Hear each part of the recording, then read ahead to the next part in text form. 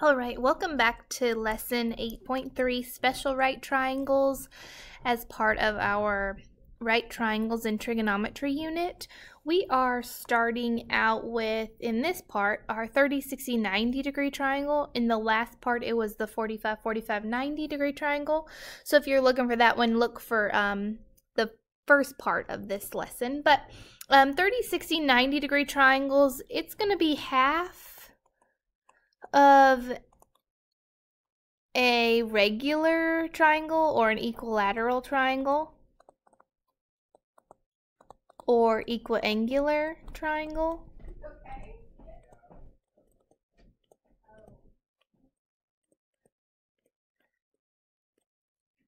So if you notice that an equilateral equiangular triangle is 60, 60, and 60 degrees, so if I cut it down the middle, each part of your half of a triangle has a 60-degree angle, and then a 30-degree angle, and then that right triangle. So that's where we're getting this 30, 60, 90-degree triangle from, or it could just be based off of its own self. Again, you can solve this by using the Pythagorean theorem, but using these shortcuts is going to help you get the most exact answer, as well as it'll be quicker than doing the Pythagorean theorem. So in a 30, 60, 90 triangle, the length of the hypotenuse is 2 times the length of the shorter leg. So my hypotenuse is 2 times the length of the shorter leg, S.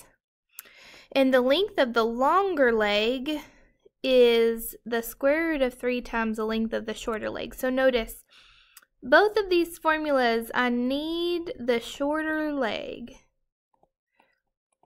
So how do I know which one's the shorter leg and which one's the longer leg? Okay, so your short leg, if you recall, is going to be across from the smaller angle. So your short leg will be across from the 30-degree angle, and your long leg will be across from the longer angle, which is your 60-degree angle. So just be aware of that. So your short leg times 2 gives you your hypotenuse, and your short leg times the square root of 3 gives you your long leg. So here are our two formulas that we are going to focus on. Your hypotenuse equals your short leg times 2, and your long leg equals your short leg times the square root of 3. So let's see how we can practice some of these. So I need to find the value of x, keep my answer in simplest radical form. So again, you could use the Pythagorean theorem in some way, but keeping it in simplest radical form, using the process will be so much easier. So we know that PR is our long leg because it is across from your 60-degree angle, and it is not the hypotenuse. So I know that PQ is my short leg. So I have short and my long, so I need to use my long leg equals my short times the square root of 3. So it may look challenging, but just start out with plugging in what you know. I know that x is my long leg equals my short leg, 4 square root of 3 over 3 times square root of 3. And you can think about that as 3 over 1. So again, don't think of the process, don't think of all the radicals and fractions and all that stuff. So on top, I know that the outside 4 talks to the outside 1, so that would be 4. Square root of 3 times the square root of 3, I also know is 3 with our process, and then divided by 3 times 1 is 3. So I'm just going to continue to simplify. 4 times 3 is 12 over 3. So really, my long leg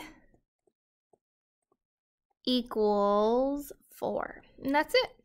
Again, set it up and then solve how you know how to solve radicals. All right, let's keep going.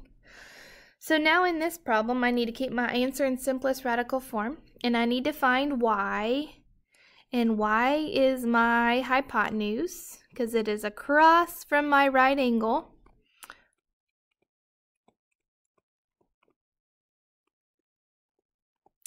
And I know that 4 square root of 3 over 3 is my short leg because it's across from my 30-degree angle. So I'm going to use my hypotenuse equals my short leg times 2. And again, don't think of all the radicals, just plug in what you know. My hypotenuse is y, my short leg is 4 square root of 3 over 3. And then I'm going to multiply, finishing out my formula, over 1. All right, so start on top. 4 and 2 are outside, so that would be 8. Square root of 3 has nothing to talk to, so I'm going to leave it be over 3. And you can't simplify anything because 8 divided by 3 would give me a decimal, so you are finished, and that is your answer. That is your hypotenuse. All right, stop and try your checkpoint. Try to find BC. Here is your answer. All right. A quilt has the design shown in the figure, in which a square is divided into 8 isosceles right triangles. 8 isosceles right triangles. Remember we talked about our isosceles triangles being our 45, 45, 90 degree right triangle. So keep that in mind. If the length of one side of the square is 3 inches, so this entire length of my square is 3 inches, what are the dimensions of each triangle? So I want to find the dimensions of each of these. Because it's a square, each triangle in our square is a 45, 45, 90 degree triangle because that diagonal will cut everything in half. So I know that it is an isosceles right triangle. So let's bring that out over here and see if we can find the dimensions of each triangle. I know that that entire length is 3, so I know that isosceles triangle, it cuts it in half, so each of these sides is 1.5. So now I need to find the diagonal of my square or the diagonal of my quilt. You will have problems that ask you for the diagonal of a square, and this would be how you would do it. So keep that in mind. So I know 45, 45, 90. I have my hypotenuse equals my leg times the square root of 2. We need to remember those formulas. So my hypotenuse, which I'll call x, equals my leg 1.5 times the square root of 2. And I am finished. My hypotenuse equals this.